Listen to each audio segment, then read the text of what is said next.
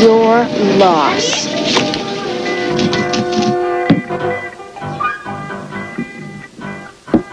Pop, what are you up to? I'm going in the moving business. A very special kind of moving. Oh, really? Well, you couldn't even lift a TV, never mind a piano.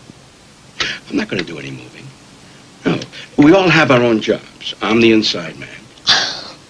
So when you open your office in Beverly Hills? Don't laugh. I just may do that. Mm-hmm. Wait. 1 minute. Sit down a minute. I want to ask you a question. What?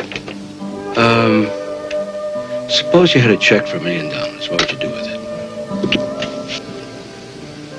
I'd cash it. And then what?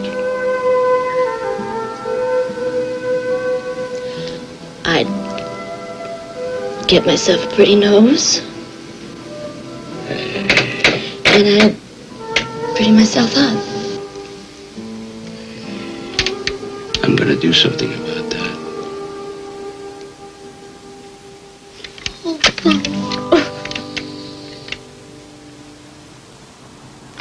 It's all set. I got someone who'll give us a complete layout. They actually work in the bank. Wait a minute. Does that so-called employee mean we split 4 ways? No, it's still 3. There'll be some payment up front. But what you guys have earned in my savings, we'll have enough to go into business. Suppose that employee of yours has a big mouth and goes to the cops. This employee will have slipped out of the country long before we do our moving. When do we do our moving? Christmas Day to be exact. There it is, 409 West Olympic. Like I said, I've got an employee that'll give us a complete layout. And now that's going to be T&S brake liners. You guys are going to business. What's T&S? Teddy and Steve. The brakes? I mean, we're going to be working in a brake business? Yeah. I'm not mechanical. Don't worry about it, will you, please? Courtesy of the USC School of Architecture is this. The basement runs the full length of the building. It's 28 feet below ground. The floor of this basement is a reinforced concrete 27 inches thick. Where's the money stashed? Oh, the money's in the vault room and in the sorting room. Aren't we going to have problems with, like, the consecutive numbers on the bills? What are you talking about? I mean, the bank robbers always seem to be caught by the serial number that's on the bill. You mean the consecutive numbers? Oh, gentlemen, I thought of that. The vault room that we're hitting only has used bills in it. It's very difficult for their consecutive numbers and used bills. I love it. I mean, there couldn't be a better mix.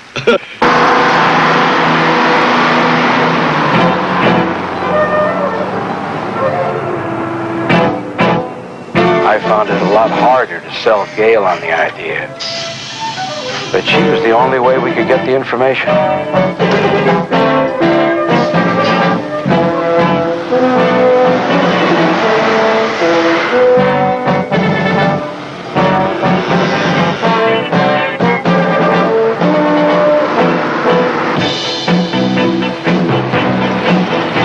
That night, nearly 3 months from the start of this venture, the boys began moving the equipment into the rented shop.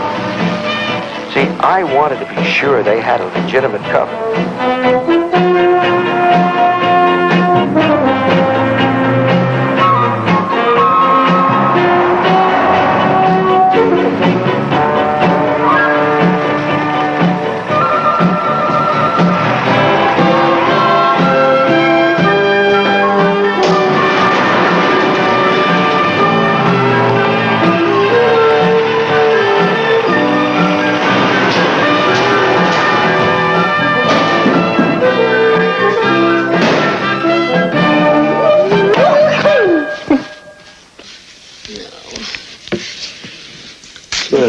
It's gotta be longer than that. Oh, wait a minute, I wrote it down somewhere. You know, you would not believe the room where we sort all the money. I mean, it looks like a big classroom with dozens of girls sitting at dozens of wooden tables. Well, that's a sorting room. Yeah. What about the vault? Oh, here it is. The basement? Yeah. Well, again, I mean, it's just not real. Except for the big vault door, it looks more like a stationery store with stacks of bills sitting on old shelves. What happens if there's a fire? Oh, the rules tell us to close the vault door and let it burn. Let it burn? The thought of it. Mm-hmm. Okay, see, I did write it down. 43 feet. Yeah. So, at 1 to 10, lay off 4.3. And that should take you right to the boiler room. Okay. Oh, I'm going to go put some coffee on. Oh, good. Okay.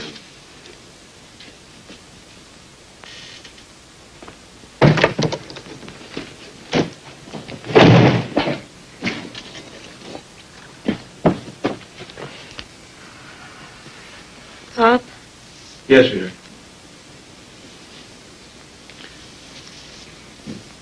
You're nervous about it.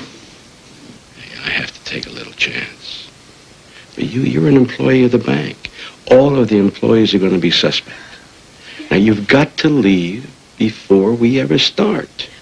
Yeah, but Steve and Teddy. Hey, the juveniles. The worst that can happen to them is they'd be tried for an offense against property only. They'd probably go to a juvenile facility for a year. They'd even get to finish their education on the state. If they nail you, you've had it. They'll throw away the key. Hey, what's with the tears? You spoil that pretty face of yours. I'm afraid it's not very pretty. It's gonna be.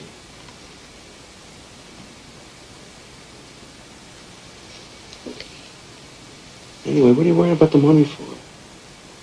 Can't hurt the banks, they're insured.